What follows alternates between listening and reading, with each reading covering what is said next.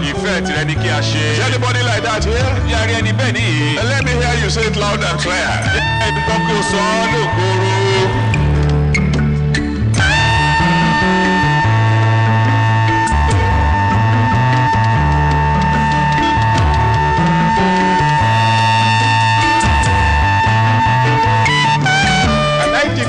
'Tonight that every one of you from now on you will begin to excel. Amen.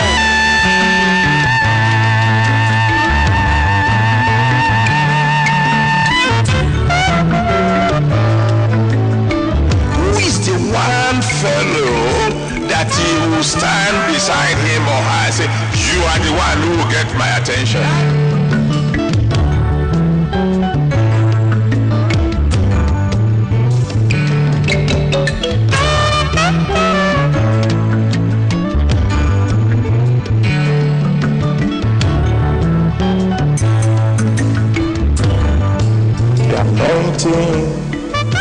Allows you to enter into overflowing blessings. Redemption Way.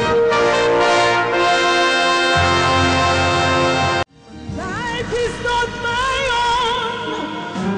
To you I belong. I give myself to you. Everybody say my life.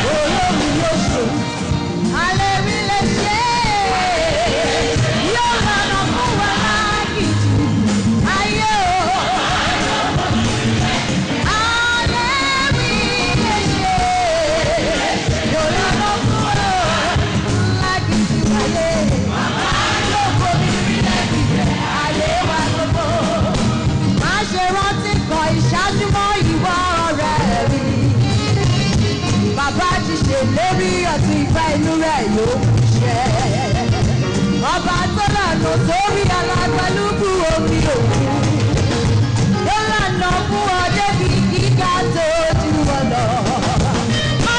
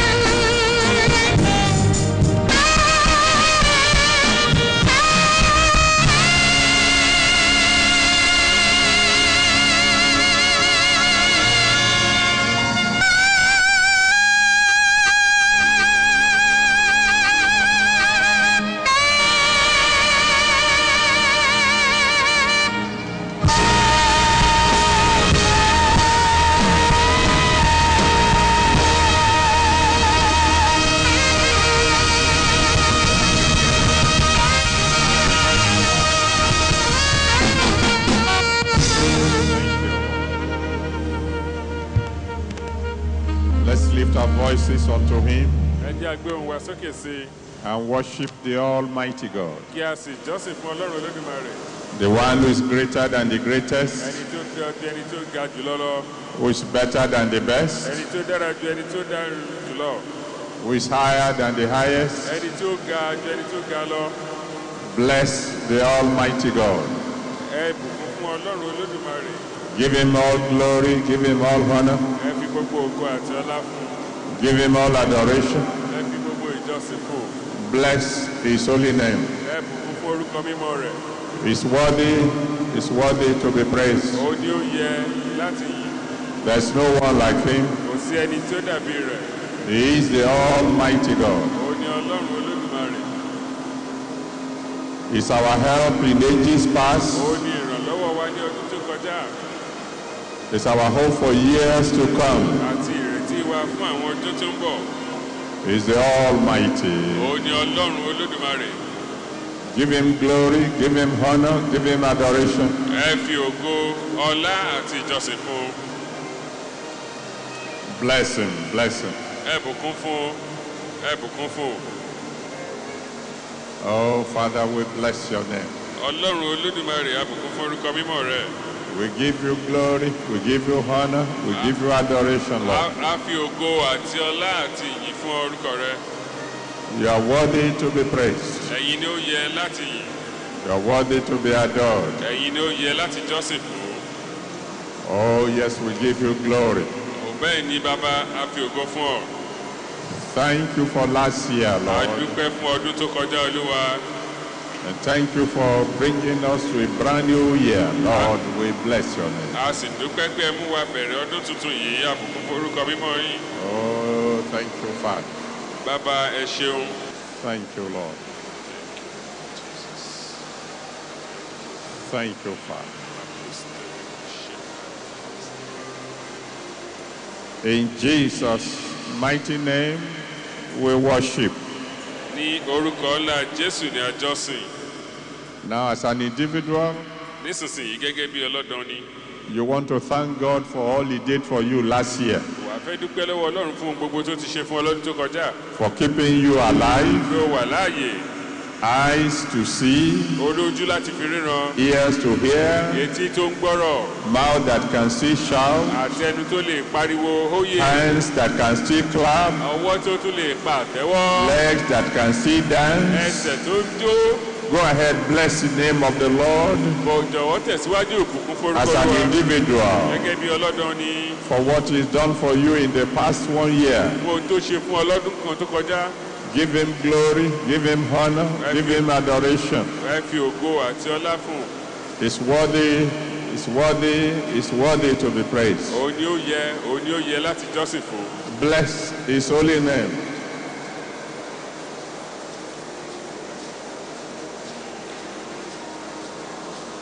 Bless His holy name. Ẹ bùkún fún orúkọ mímọ́ rẹ̀. Thank you, Father.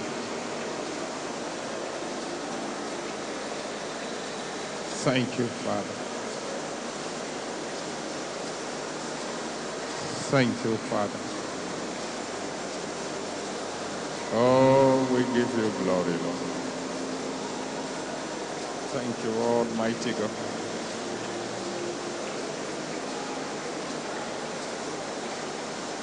In Jesus' mighty name we have prayed. Ní orúkọ ńlá Jésù ní a gbàdúrà. Now you lift your voice to Him Nísinsìnyí wà á tún gbé òun rẹ sókè sí i. and say, Father, Wípé bàbá, please let this year be absolutely glorious for me. ẹ jọ̀wọ́ ẹ jẹ́ kí ọdún yìí kó jẹ́ ọdún ológo fún mi jálẹ̀jálẹ̀. Go ahead, talk to the Almighty God. Tẹ̀síwájú bá Ọlọ́run Olódùmarè sọ̀rọ̀. Let this year be absolutely glorious for me. Ẹ jẹ́ kí ọdún yìí kí ó jẹ́ ọdún ológo fún mi ní gbogbo ọ̀nà. Throughout the year, let it be one glory after another.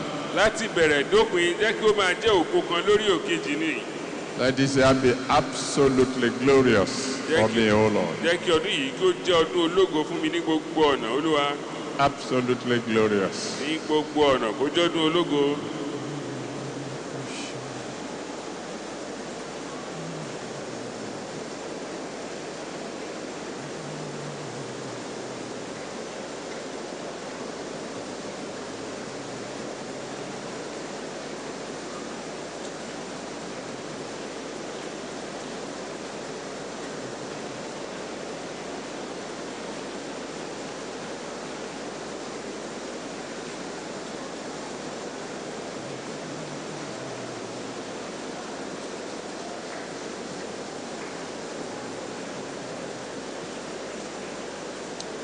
Thank you, Jesus.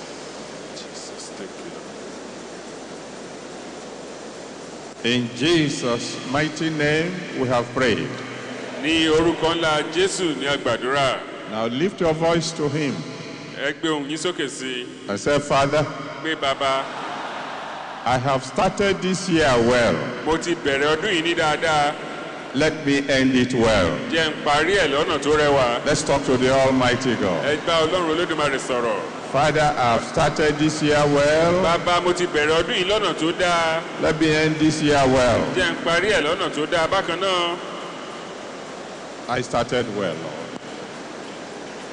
Let every day be well for me this year. Let me end this year well.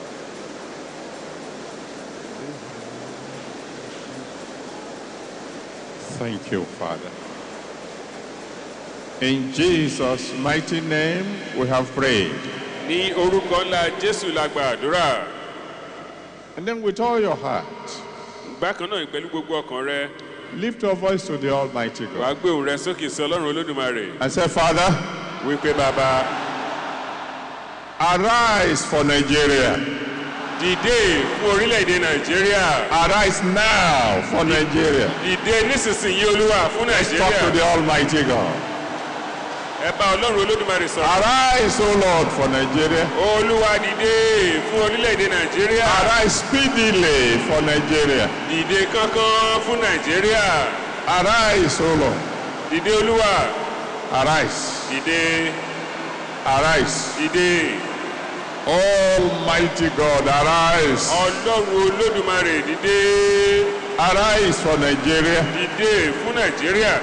Arise speedily for Nigeria. Dìde kánkán fún Nàìjíríà Olúwa. Arise, O Lord, Dìde Olúwa for Nigeria. fún Nàìjíríà.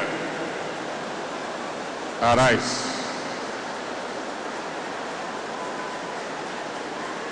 Take absolute control, Lord. Bàbá gba gbogbo ìṣàkóso. Take absolute control. Gba ìṣàkóso. Arise speedily, O Lord, Dìde kánkán fún Nàìjíríà Olúwa. and take absolute control of Kí Nigeria. o sì gba gbogbo ìṣàkóso ní orílẹ̀-èdè Nàìjíríà. Arise, O Lord. Dìde Olúwa. Take absolute control, O Lord. Gba gbogbo ìṣàkóso Olúwa. Arise, O Lord, Dìde Olúwa. and take absolute control. Kí o sì gba gbogbo ìṣàkóso.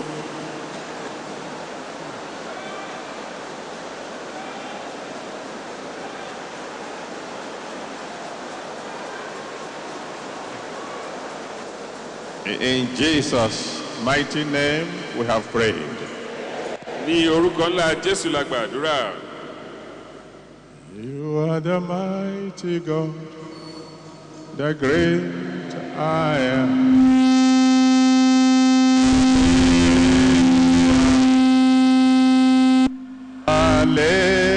Hallelujah. You are the mighty God, the great I am. Hallelujah. Hallelujah. You are the King of Kings, the Lord of Lords. Hallelujah.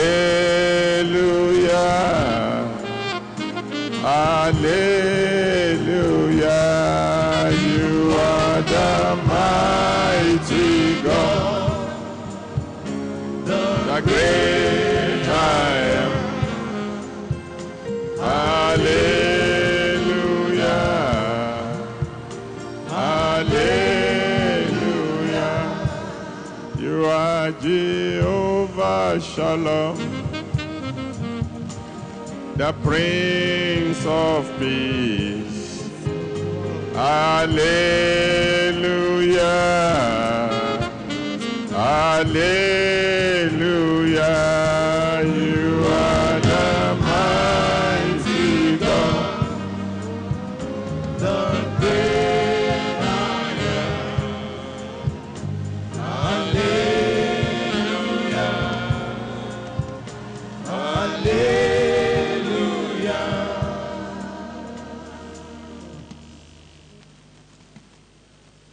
Father Almighty, bàbá olódùmarè, the Prince of Peace, ọmọ aládé àlàáfíà, the one who spoke and every storm was stilled, ẹni tó sọ̀rọ̀ tí gbogbo ìjì sì dákẹ́ jẹ́, the unchangeable changer, ọlọ́run tí ò yí padà tó yí ohun gbogbo padà, the rock of ages, àpáta ayérayé, the ancient of days, arúgbó ọjọ́, the lion of the tribe of Judah, kìnìún ẹ̀yà Júdà, the Holy One of Israel, ẹni mímọ́ Ísírẹ́lì, the King of glory, ọba ògo, the Lord of hosts, olúwa àwọn ọmọ ogun, the Most High, ọ̀gá ògo jùlọ, higher than the highest, ẹni tó ga ju ẹni tó ga lọ, greater than the greatest, tó tóbi ju ẹni tó tóbi lọ, stronger than the tó strongest, lágbára ju ẹni lágbára lọ, better than the best, ẹni tó dára ju ẹni tó dára lọ, older than the oldest, arúgbó ju ẹni tó darúgbó lọ, wiser than the wisest. ọlọ́gbọ́n tó ju ọlọ́gbọ́n lọ. Glory be to your holy name. Ògo ni fún orúkọ mímọ́ rẹ̀. Father, glory be to your holy name. Bàbá, ògo ni fún orúkọ mímọ́ rẹ̀. Thank you for what you did last year. A dúpẹ́ fún ohun tẹ́ ẹ ṣe lọ́dún tó kọjá. Thank you for what you did during the Congress. A dúpẹ́ fún èyí tẹ́ ẹ ṣe nígbà ìpàgọ́. Thank you for what you did at the end of the year. A dúpẹ́ fún àwọn tẹ́ ẹ ṣe lópin ọdún tó kọjá. Thank you for what you have done since the year began. Níwọ̀n ìgbà tọ́dún yìí ti bẹ̀rẹ̀, a dúpẹ́ fún àwọn tẹ́ ẹ ti ṣe. Accept our worship in Jesus' name. Ẹ gba ìjọsìn wa lórúkọ Jésù. Today, Lónìí, the first Holy Ghost service in the year 2012, ìsìn ẹ̀mí mímọ́ ti àkọ́kọ́ tọdún yìí. do something new in our lives. Ẹ ṣe ohun tuntun nínú ayé wa. Do something new in our home. Ẹ ṣe ohun tuntun ní ìdílé wa. Do something new in our businesses. Ẹ ṣe ohun tuntun nínú okòwò wa. Do something new in your churches. Ẹ ṣe ohun tuntun nínú ìjọ yìí. And Father, Bàbá, take control of Nigeria. ẹ gba ìṣàkóso Nàìjíríà. Arise for this nation. Bàbá, ẹ dìde fún orílẹ̀-èdè yìí. Arise speedily for this nation. Ẹ dìde kánkán fún orílẹ̀-èdè yìí. And Father, let all be well. Kí ohun gbogbo kí ó sì rẹwà kí ó Let all dára. be well very soon. Kí ohun gbogbo kí ó dára láìpẹ́. We have started this year well. A ti bẹ̀rẹ̀ ọdún yìí lọ́nà tó dáa. Please, Lord, let us end well. Amen. Bàbá, jọ̀wọ́ ẹ jẹ́ a parí ẹ̀ lọ́nà tó dáa. Answer all our prayers tonight. Ẹ dáhùn gbogbo àdúrà wa lálẹ́ yìí. In Jesus' mighty name we have prayed. Ní orúkọ ńlá Jésù la gba àdúrà. Amen. Àmín. Let someone shout hallelujah. Ẹ kí hallelujah. Now shake hands with about 3 or 4 people Bọ́wọ́ lọ́wọ́ ẹni mẹ́ta tàbí mẹ́rin and tell them, kí ó wá sọ fún wọn. I'm expecting something new from God tonight. Mo ń retí ohun tí ó dára tuntun lọ́dọ̀ Ọlọ́run lálẹ́ yìí. What about you? Ìwọ náà ń kọ́.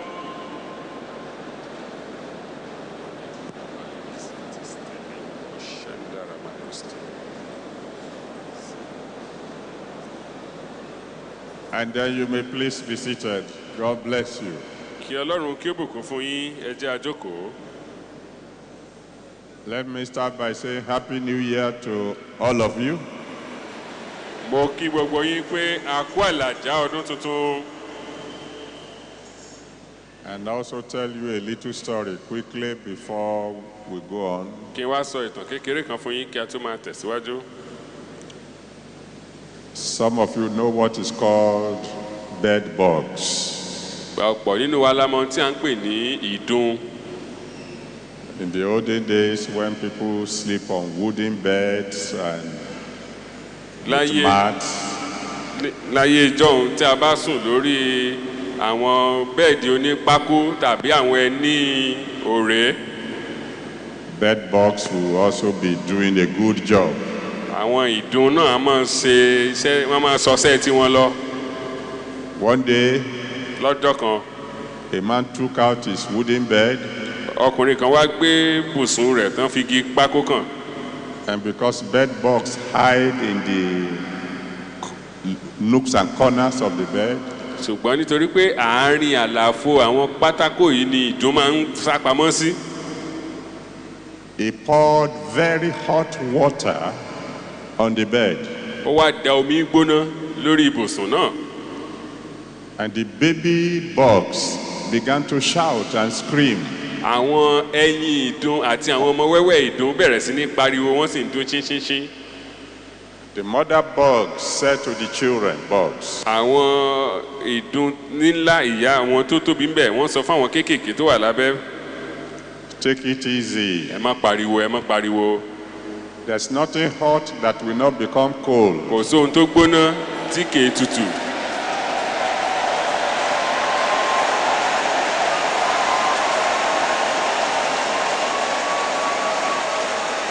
If you receive that, let me hear you shout hallelujah. tó o bá gba ilé ìgbọ́ kí hallelujah. Now, children born in the month of January, ẹ̀yin ọmọ tí a bí ní oṣù kínní ọdún you can stand now. ẹ dìde nísinsìnyí. I want to pray for you. mo wá fẹ́ gbàdúrà fún yín. If you are born in January, let me hear you shout hallelujah. kí hallelujah tó bá jẹ́ oṣù kínní ọdún la bí ọ. Father, I want to thank you for your children born in the month of January. bàbá mo dúpẹ́ lọ́wọ́ yín fún àwọn ọmọ yín tí a bí ní oṣù kínní ọdún. These children born in the very first month of the year àwọn ọmọ tí a bí nínú oṣù àkọ́kọ́ ọtọdún kan yìí must be very, very special to you. wọ́n ní láti jẹ́ ààyò ọmọ sí ọ. In all areas of their ní lives, gbogbo ọ̀nà ayé wọn let them come first. ẹ jẹ́ kí wọ́n gbégbá kan jẹ́ àkọ́kọ́. Let them be leaders. jẹ́ kí wọ́n jẹ́ olórí. Give them unique miracles. ẹ fún wọn ní iṣẹ́ ìyanu àkọ́tún Give them new joy, àti ayọ̀ tuntun, new blessings, ìbùkún tuntun, new promotions. ìgbéga tuntun. Let this year be a very successful year for them, kí ọdún yìí ó jẹ́ ọdún àṣeyọrí tuntun. and let them serve you like never before. kí wọ́n sì sìn ọ́ ju ti àtẹ̀yìnwá lọ. In Jesus' mighty name we have prayed. ní orúkọ Jésù àgbàdúrà. Amen. àmín. Now the number 12 nọ́mbà kejìlá is a very important number. jẹ́ nọ́mbà tó ṣe pàtàkì gidigidi. There were 12 tribes of Israel. ẹ̀yà méjìlá ní bẹ ní ilẹ̀ Ísírẹ́lì. There were 12 apostles. bẹ́ẹ̀ ni àpọ́sítélì méjìlá ní bẹ. There are 12 gates to Jerusalem. ẹnu ọ̀nà méjìlá ló wọ Jerúsálẹ́mù.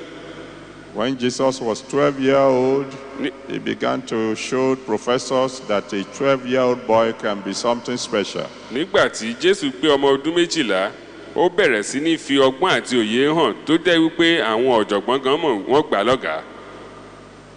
So all children who are here today who are 12 years old, gbogbo ẹ̀yin ọmọ tí ń bẹ láàrin wa nísinsìnyí tó jẹ́ ọmọ ọdún méjìlá nìyín. stand on your feet. I want to pray for you. ẹ dìde lórí ẹsẹ̀ yín mo fẹ́ gbàdúrà fún yín. If you are 12 years old this year, tó bá jẹ́ ọmọ ọdún méjìlá ni ọ́ lọ́dún yìí. let me hear you shout hallelujah. All right, they're out there. Father, I commit all these special children into your hands. bàbá mo wá fi àwọn ọmọ rẹ tó jẹ́ àyò yìí lé ọ lọ́wọ́. Even as they become 12, bí wọ́n sì ń pé ọdún méjìlá nínú ọdún yìí. all the blessings of adulthood gbogbo ìbùkún ìdàgbàsókè release unto them in Jesus' name. ẹ fi lé wọn lórí lórúkọ Jésù. The kind of wisdom that Jesus had at the age of 12, irú ọgbọ́n tí Jésù ní ní ọdún nígbà tó kọ́ ọmọ ọdún méjìlá. release to them now in Jesus' name. ẹ fi fún wọn nísinsìnyí lórúkọ Jésù. Let them be outstanding. kí wọ́n tayọ. Let them be special. kí wọ́n jẹ́ ààyò. And use them mightily for your glory. kẹ̀sì lò wọ́n fún ògo yín lórúkọ Jésù. In Jesus' mighty name we have prayed. ní orúkọ ńlá Jésù ní a gba àdúrà. Well, if you are 12 years old, tí ó bá jẹ́ ọmọ ọdún méjìlá ni ọ́. or you are the parent of someone who is 12 years old, tàbí o jẹ́ òbí ìkan lára àwọn ọmọ tó jẹ́ ọmọ ọdún méjìlá. let me hear you shout another hallelujah. kí hallelujah.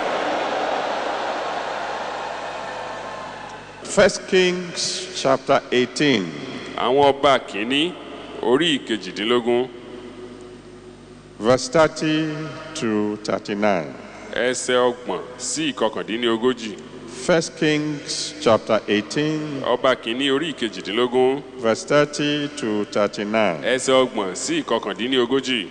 And Elijah said to all the people, "Come near unto me." All the people came near unto him, and he repaired the altar of the Lord that was broken down. ǹjẹ́ Èlíjà wí fún gbogbo àwọn ènìyàn náà pé ẹ súnmọ́ mi, gbogbo àwọn ènìyàn náà sì súnmọ́, òun sì tún pẹpẹ Olúwa tí ó ti wó lulẹ̀ ṣe. And Elijah took 12 stones, according to the number of the tribes of the sons of Jacob, unto whom the word of the Lord came, saying, Israel shall be thy name. Èlíjà sì mú òkúta 12 gẹ́gẹ́ bí iye ẹ̀yà ọmọ Jákọ́bù, ẹni tí ọ̀rọ̀ Olúwa tọ̀ wá wípé Ísírẹ́lì ni orúkọ rẹ̀ yóò máa jẹ́. And with the stones he built an altar in the name of the Lord, and he made a trench about the altar as great as would contain 2 measures of seed.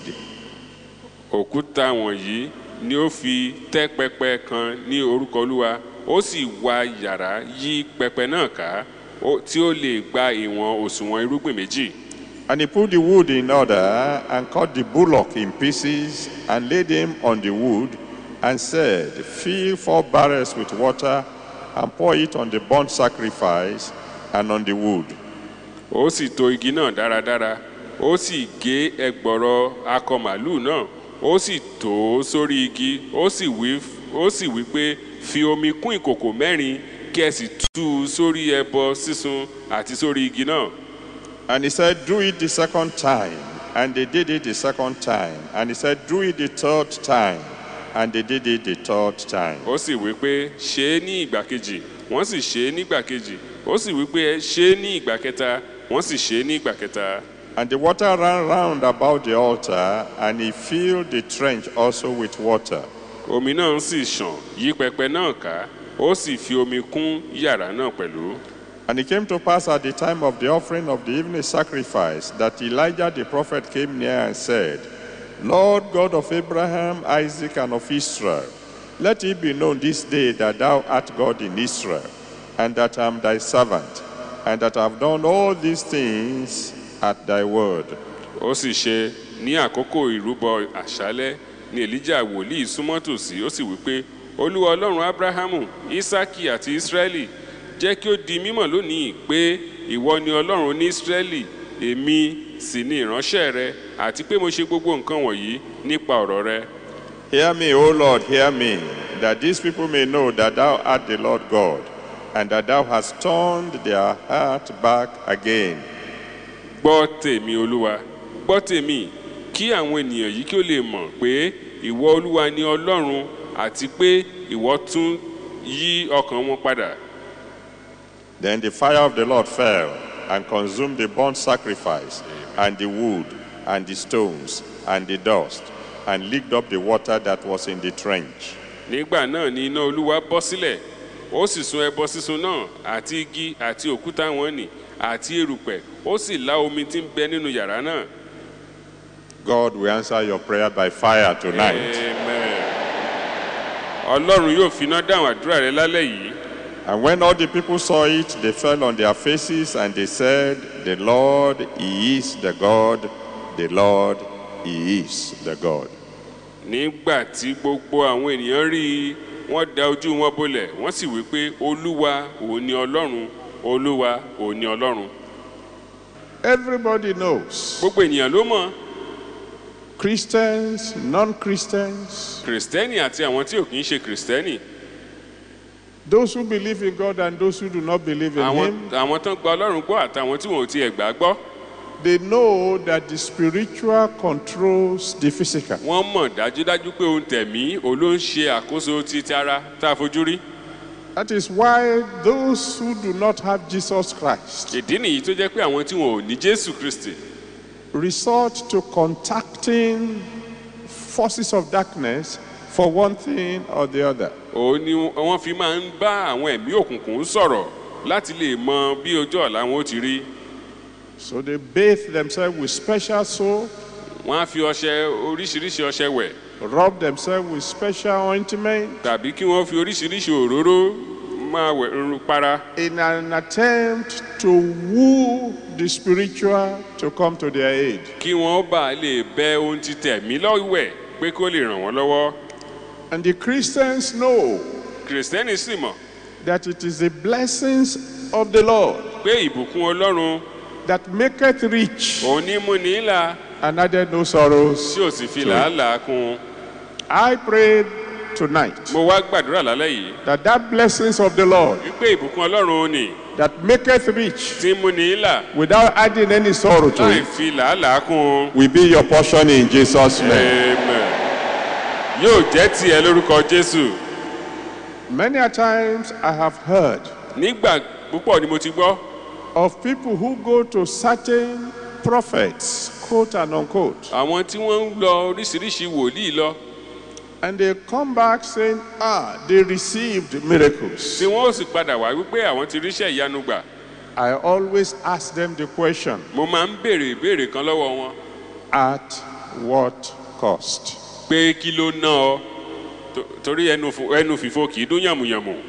And we're not talking about material cost, we are talking about spiritual cost. Kì í ṣe nípa owó nìkan là ń sọ pé kí ló ná ọ o ṣùgbọ́n à ń sọ nípa tẹ̀mí pé kí ni ó mú ná ọ.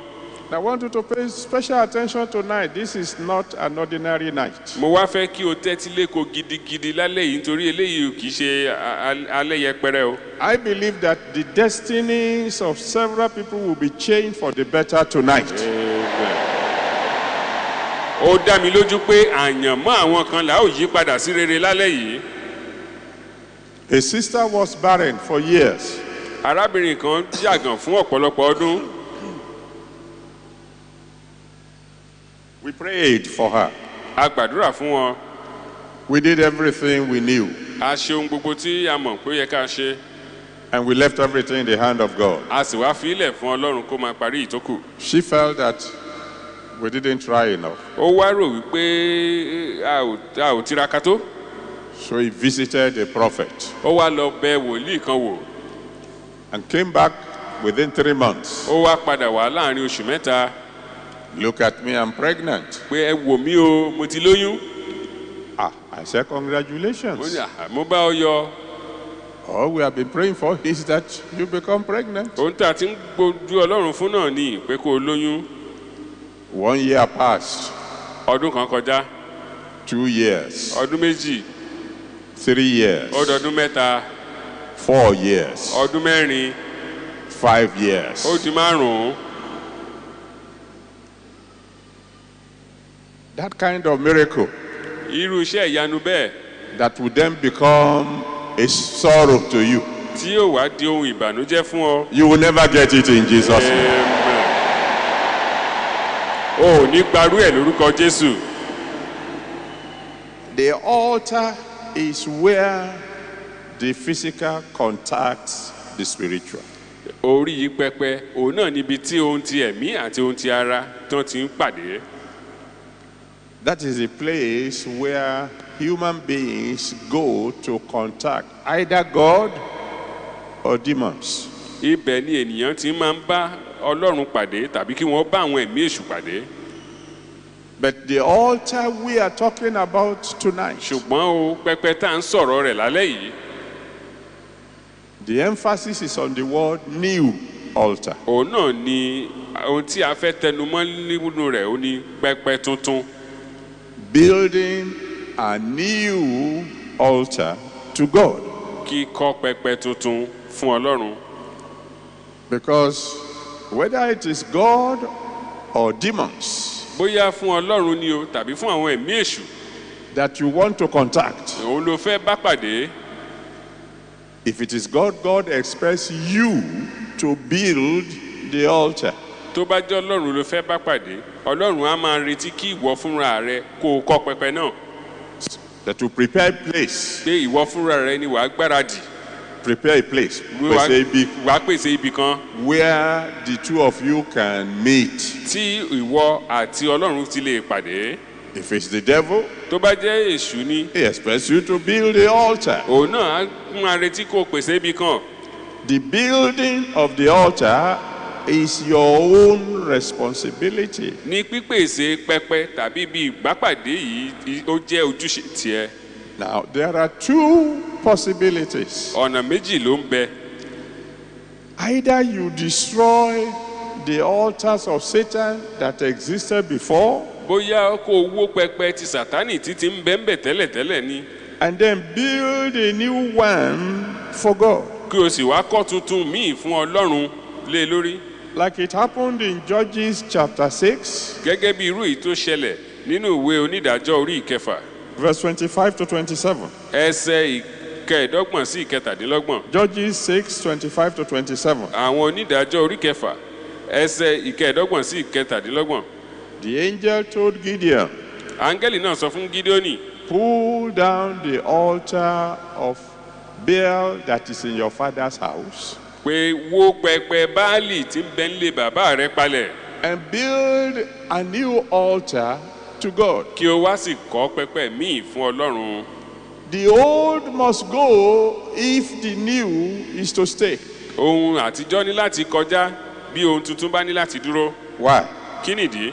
Matthew 9, verse 16 to 17. mátì orí ìkẹsàn-án ẹsẹ̀ ìkẹrìndínlógún sí ìkẹtàdínlógún. Matthew 9, 16 to 17. mátì orí ìkẹsàn-án ẹsẹ̀ ìkẹrìndínlógún sí ìkẹtàdínlógún. The Bible says you do not mend an old cloth by putting new one. bíbélì sọ wípé a ò kì í ní fi aṣọ tuntun rán èyí tó ti gbó. We don't put new wine in old wine bottles. bẹ́ẹ̀ sì ni a ò lè mú wáìnì tuntun sínú ago ògbólógbòó. If you want to build a new altar to God, the first thing you must do is remove any altar to the devil. tí o bá wá fẹ́ kọ́ pẹpẹ tuntun fún ọlọ́run ohun tó o ní láti kọ́kọ́ ṣe ni pé pẹpẹ ògbólógbòó ni tó jẹ́ ti sátánì kò ní láti wó palẹ̀. The two cannot coexist. méjèèjì ò lè jọ bára wọn gbé o. In 2 Corinthians 5:17. kọ́ríntì kejì orí karùn-ún ẹsẹ̀ ìkẹtàdínlógún. 2 Corinthians 5:17. kọ́ríntì kejì orí karùn-ún ẹsẹ̀ He ìkẹtàdínlógún. said, therefore, if any man be in Christ, pé bí ẹnikẹ́ni bá ń bẹ nínú kristi he is a new creature. ó di ẹ̀dá tuntun. All things are passed away. ohun àtijọ́ ti kọjá lọ. Behold, all things have become new. kíyèsí ohun gbogbo ti di tuntun. The altars that you have built to the devil before, àwọn pẹpẹ wọn ní tẹ́ ẹ ti kọ́ fún sátánì ṣáájú rí. they must go tonight wọ́n ní láti lọ lálẹ́ yìí o. for new altar to God to take his place. kí pẹpẹ tuntun sí ọlọ́run kó lè gba ipò wọn. The idols you have been worshiping in your family up till tonight. gbogbo àwọn òrìṣà kéréje kéréje tẹ́ ẹ ti ń sìn ní ìdílé bàbá yín títí dalẹ́ yìí. I know many of you say, but I don't go there to bow down, ọ̀pọ̀ nínú wa ló lè sọ pé ṣùgbọ́n mi ò kí ń lọ bẹ̀ láti lọ tẹríba. but I only send them money mo kàn máa ń fowó ránṣẹ́ sí wọn lọ́dọọdún ni. for them to buy the necessary animal pé wọn ó lè fi rẹran tí wọ́n fi ṣòro lé. for the sacrifice. láti lè fi ṣòro lé. That must stop tonight. irú bẹ́ẹ̀ ní láti dẹ́kun lálẹ́ yìí. A servant cannot serve two kò masters. sí ìránṣẹ́ kan tó lè sin olúwa méjì. This is a very special year. ọdún yìí jẹ́ ọdún tí ó ṣe pàtàkì. You need to break with the past o ní láti yapa kúrò ní ohun títà títọ́ because God wants to do new things. nítorí ọlọ́run fẹ́ ṣe ohun tuntun. When you do that, nígbà tó bá ṣe eléyìí, when you destroy the altars of Satan nígbà tó bá wá wó pẹpẹ sátánì palẹ̀ and you build a new one to tí God, o sì kọ́ òyì tuntun míì fún ọlọ́run, you can expect the following things. ohun tí o ní láti máa retí rèé. Number one, àkọ́kọ́, you get deliverance from your enemies. wàá rí ìdáǹdè kúrò lọ́wọ́ àwọn ọ̀tá rẹ. Judges chapter 6. ìwé onídàájọ́ orí kẹfà. Judges 6, onídàájọ́ orí kẹfà. verse 28 to 32. ẹsẹ̀ ìkejìdínlọ́gbọ̀n sí ìkejìléníọgbọ̀n. When Gideon pulled down the altars of Baal in his father's house, nígbà tí gídíọ́nì wó pẹpẹ báálì ní ìdílé bàbá rẹ̀, the worshippers of Baal rose up against him. àwọn olùjọsìn báálì dìde láti dojú ìjà kọ́. But the Almighty God delivered him from them all. ṣùgbọ́n ọlọ́run olódùmarè dá nídè kúrò lọ́wọ́ gbogbo wọn. Proverbs 16, verse 7. ìwé òwe orí kẹrìndínlógún ẹsẹ̀ ìkeje. Proverbs 16 verse 7. ìwé òwe orí kẹrìndínlógún ẹsẹ̀ ìkeje. The Bible says, when a man's ways please God, bíbélì sọ wípé nígbà tí ọ̀nà ènìyàn bá wu ọlọ́run, he will cause his enemies to be at peace with him. á mú kí àwọn ọ̀tá rẹ̀ ó wà ní àlàáfíà pẹ̀lú rẹ̀. And like I told those of you who came for the Holy Communion last night, gẹ́gẹ́ bí mo ṣe sọ fún ẹ̀yin tí ó wá fún oúnjẹ alẹ́ olúwa ní àná, in the name that's above every other name, ní orúkọ tó ga ju gbogbo orúkọ lọ, all the problems that plagued you in the last year, àwọn wàhálà àti rọ̀gbọ̀dì tó so mọ́ ọlọ́dún tó kọjá ni. not one will follow you to this new year. Amen.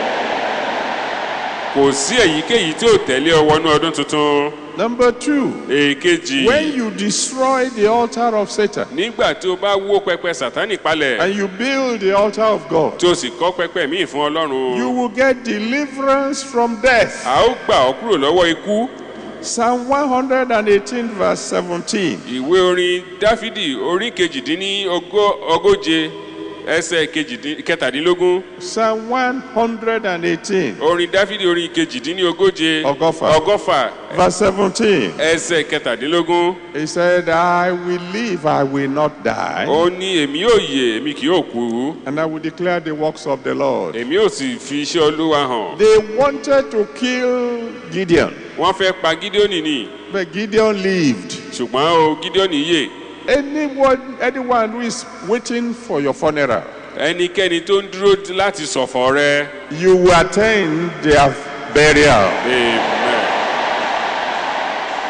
Ìwọ gan ni wàá wà láàyè nígbà tá a bá ń gbé wọn sin. You follow the story of Gideon. Ẹ jẹ́ a tẹ̀lé ìtàn Gídíónì yìí dáadáa. By the time you get to Judges chapter 7, Nígbà tá a bá wá dé ìwé àwọn ọba orí keje, onídàájọ́ orí keje, verse 19 to 23, ẹsẹ̀ kọkàndínlógún sí kẹtàlélógún. Judges 7 verse 19 to 23, Onídàájọ́ orí keje ẹsẹ̀ kọkàndínlógún sí kẹtàdínlógún. you discover A ó rí ṣàwárí that Gideon had outstanding victories. a ó rí wípé Gídíónì wá ní àwọn ìṣẹ́gun èyí tó gbòdì kan With just a handful of people. pẹ̀lú àwọn ènìyàn díẹ̀.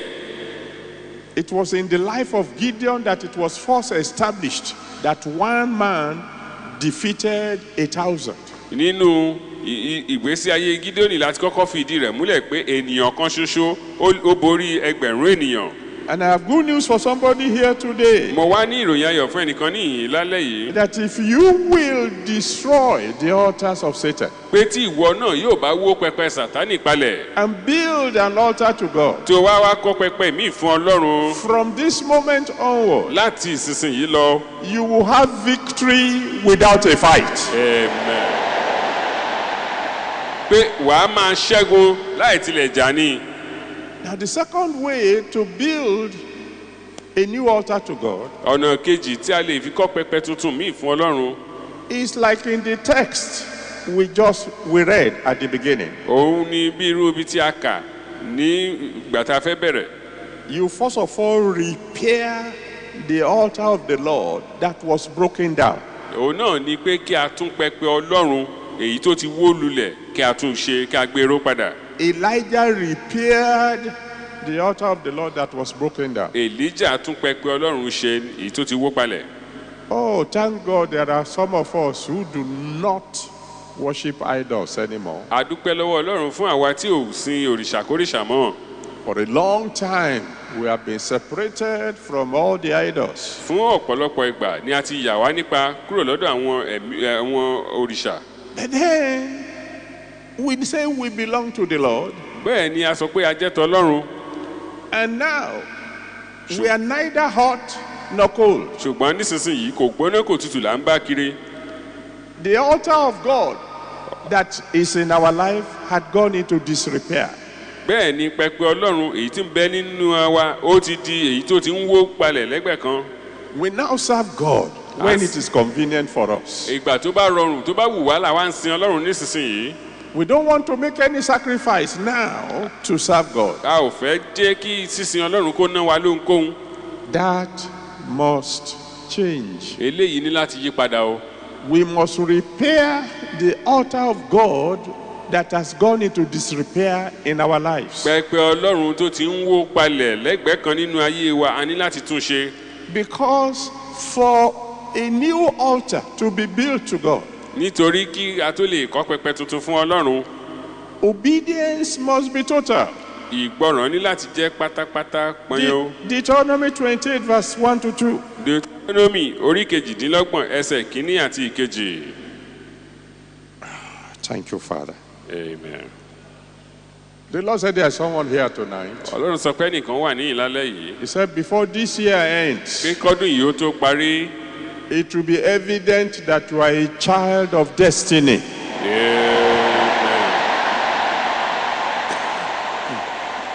yóò di mímọ̀ fún gbogbo ènìyàn pé ọmọ májẹ̀mú ni ọ́. Deuteronomy 28 verses 1 and 2. Deuteronomy orí kejìdínlọ́gbọ̀n ẹsẹ̀ kínní àti ìkejì. God said, if you will hearken diligently to the voice of the Lord your God, ọlọ́run sọ wípé bí ìwọ yóò bá fara balẹ̀ gbọ́ ohùn olúwa ọlọ́run rẹ. to observe and to do all that he commands you. láti kíyèsí àti láti ṣe gbogbo ohun tí ó pa láṣẹ fún ọ. It is then that he says, blessings will pursue you and overtake you. ìgbà náà ló wá sọ wípé ìbùkún yóò máa lé ọ bá. God hates half obedience. ọlọ́run kórìíra ìgbọràn láàbọ̀. God will prefer that you are 100% an idol worshiper ọlọ́run yóò ìbá fẹ́ pé kó jẹ́ pé gbogbo ara rẹ ló fi ń sin òrìṣà. than that you will be one leg inside, one leg outside. ju pé kó jẹ́ ọ̀ṣáká tàbí òṣoko ju kó jẹ́ ọ̀ṣáká láṣokolo lọ. He said, if you are lukewarm, he will spew you out of his mouth. ó ní tí o bá jẹ́ kò gbóná kò tutù òun ó tú ọ jáde lẹ́nu òní. The reason is simple. ìdí rẹ̀ rèé. When you are not on the side of the Lord, ìgbà tí o sí ní ipa ti ọlọ́run if anything happens to you, tí ohunkóhun bá ṣẹlẹ̀ sí ọ nobody will blame God. kò sẹ́ni tí yóò bu ọlọ́run. But when people think that you belong to God, ṣùgbọ́n nígbà táwọn ènìyàn bá rò pé ti ọlọ́run ni ọ́ and yet half of you belongs to the devil. síbẹ̀ ìdajì apá rẹ ọ̀dọ̀ sátánì ló wà. When something happens to you, they blame God. tí ohunkóhun bá wá ṣẹlẹ̀ sí ọ wọ́n á máa kẹ́gàn ọlọ́run ni. They say, where is your God? wọ́n á ní bo lọ́lọ́run rẹ wà. And God will say, this fellow is not on my side. àwọn ọlọ́run á wá dáhùn wípé eléyìí ò sí nípa ẹ̀há tèmi. On more than one occasion, ju ìgbà kan lọ. we have prayed and prayed and prayed for some people, a ti gbàdúrà fún àwọn kan and nothing happened. tí ò sì sí ohun tó ṣẹlẹ̀. And in desperation, I turned to God. ní pẹ̀lú ìjákulẹ̀ ọkàn mo bá ọlọ́run sọ̀rọ̀. God, what's happening? kí ló ṣẹlẹ̀ bàbá. I've done everything you taught me to do. ohun gbogbo tó ní kí n ṣe ni mo ti ṣe. Why is something not happening? kí ló dé tí a ò rí pa. On more than one occasion, ju ìgbà kan lọ. God has said to me, ọlọ́run ti sọ fún mi. ask the fellow. béèrè lọ́wọ́ ẹ̀. Ask the fellow you are laboring for. béèrè lọ́wọ́ ẹni tó ń làkàkà fún yìí. This fellow claims to be on my side, but is not on my side. ó kàn fẹ́ nu súnmọ́ mi ni ọkàn rẹ̀ jìnnà réré sí mi. He comes to church. ó ń wá sí ilé ìjọsìn. He sings. ó ń kọrin. He shouts. ó ń pariwo. When he leaves the church, tó bá kúrò nílé ìjọsìn what kọ́. does he do? kí ló ń ṣe. You're watching Redemption Way.